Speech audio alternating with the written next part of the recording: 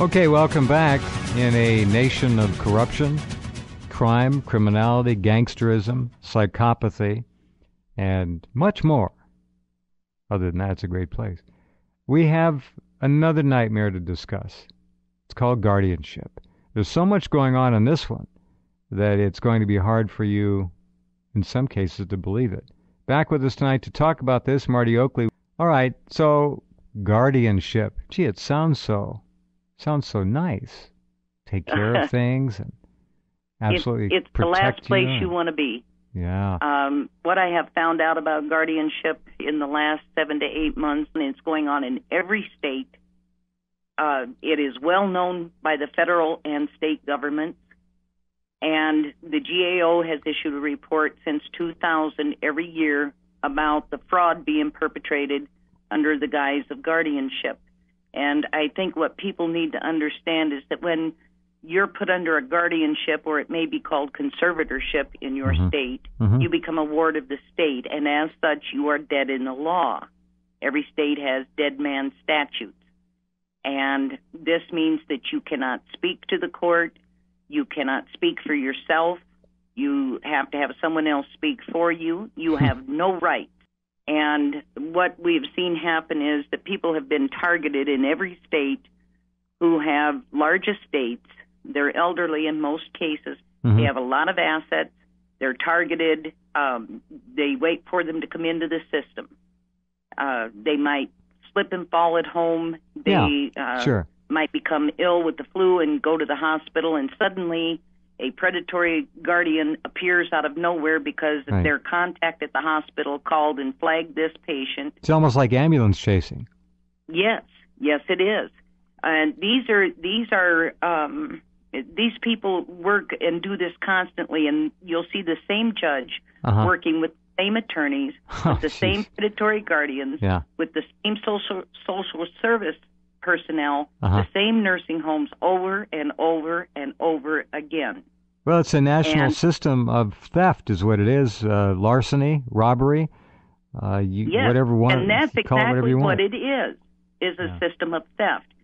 Our elderly, the ones they're targeting right now, are the last holders of any real property in this country. They are people that came out of the Great Depression or were born right after it. Yep. They know what it's like to have to live frugally, and they have done so all of their lives. They've acquired land.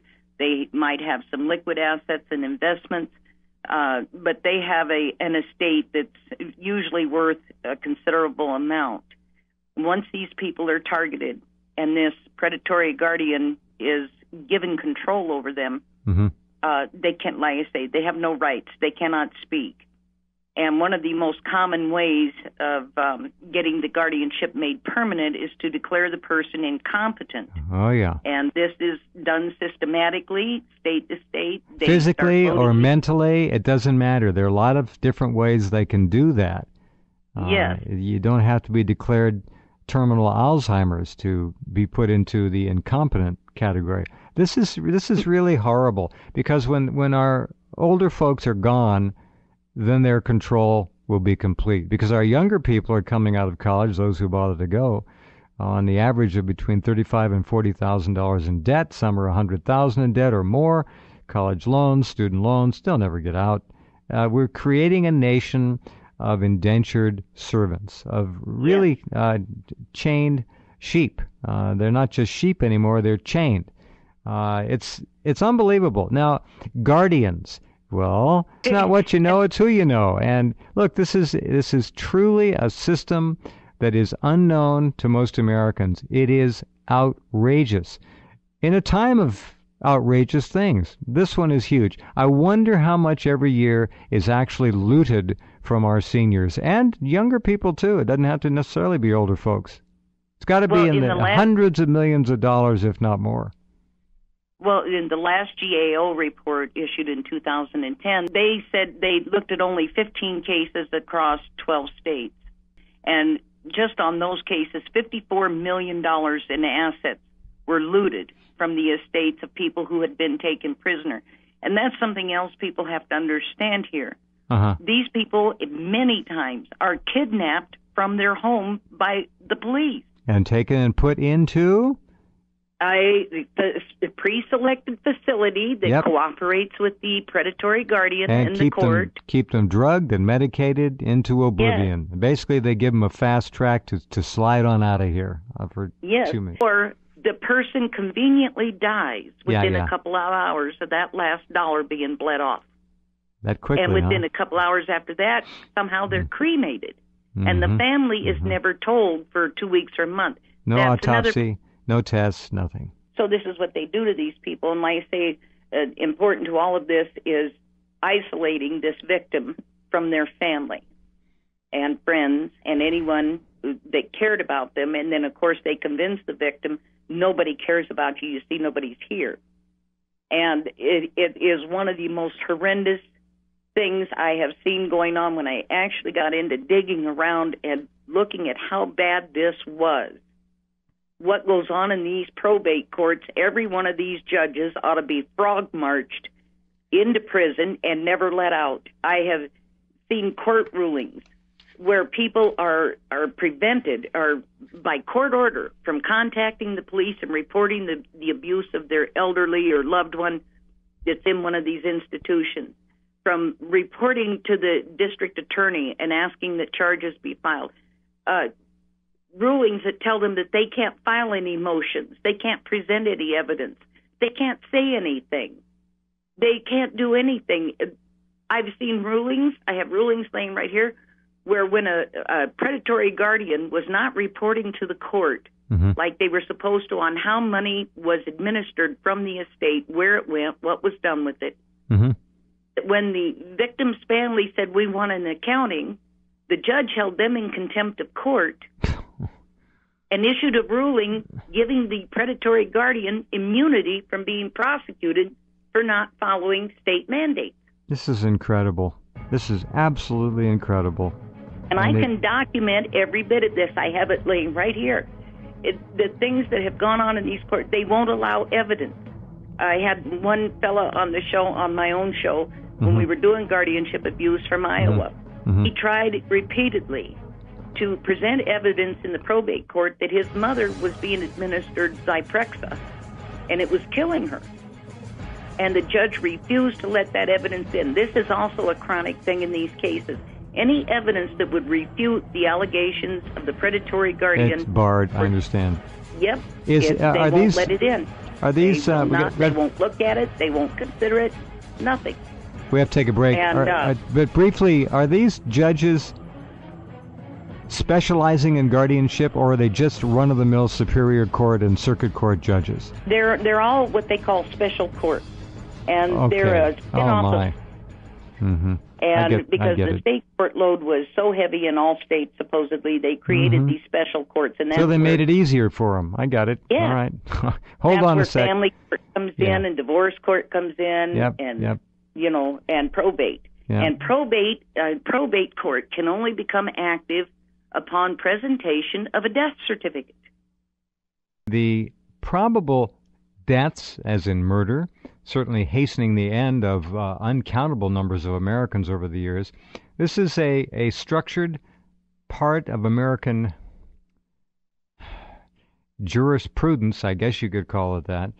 These are guardianship-oriented courts in every state in the Union. Every city basically has one.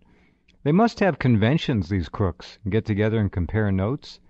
I don't know. It's this whole thing is so preposterous. You can't believe it, but it's all true. And those of you listening who have been involved with this issue is amazing. Now, this guardianship issue, we're going to talk about probate in just a minute, but it does extend down to child custody issues, does it not? Yes, it does.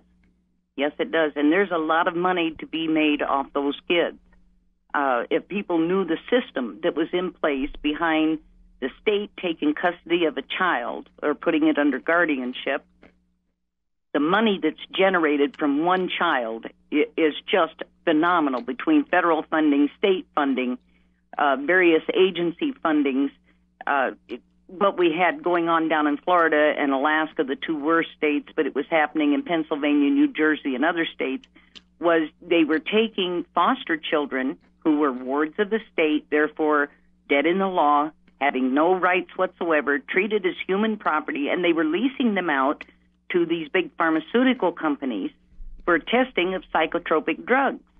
And it wasn't until several children died in Florida as a result that this came to light, that this is what they were literally leasing the kids out. And when Florida attempted to pass a law making it illegal to test drugs on children, the FDA showed up down there and loaded them with a bunch of money, and of course they backed down on it. But this is what happens to the elderly. One of the things I want to warn people about, and it's become quite prolific here in the last few months, and that is there's a lot of solicitation by mail in newspapers, on the radio, about come to these meetings and discuss estate planning, and we can help you set up, and avoid conservatorship and guardianship, and we can set up trusts and wills, and that way you don't have to worry about any of this stuff. Let me tell you, that's a load of crap. And what those meetings are is a databasing, is they're collecting information for later use. They're just finding out who's who has what, and they're collecting that information. They wait for you to come into the system through one vehicle or another. So they're profiling in advance. Very clever. Yes. If you accumulate anything, you're fair game. And what people are beginning to do is transfer now title to property, access to accounts, investments, so on and so forth.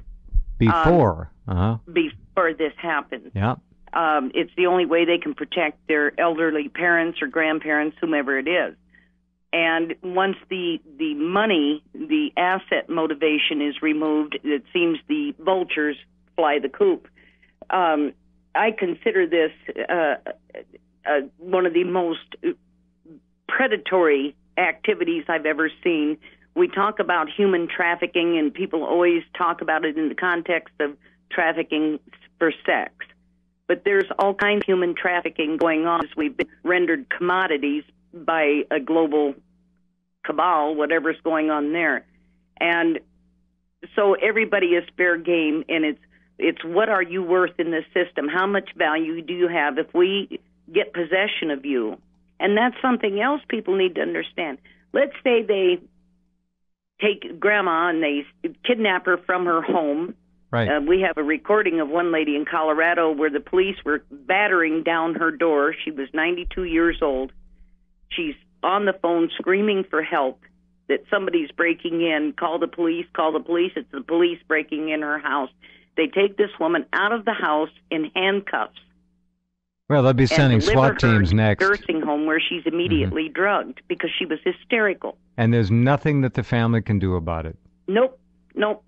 And immediately, if they try to protest or do anything, charges are levied against them. You're a threat to this person. The neighbors said that you were abusive. The neighbors never said anything. Oh, this is evil. Evil stuff. And now, see, you have to defend yourself from these charges. Yep. And the guardian, the predatory guardian, and the attorneys on that side can go into these courtrooms and make the most outrageous allegations, and they're accepted by the court.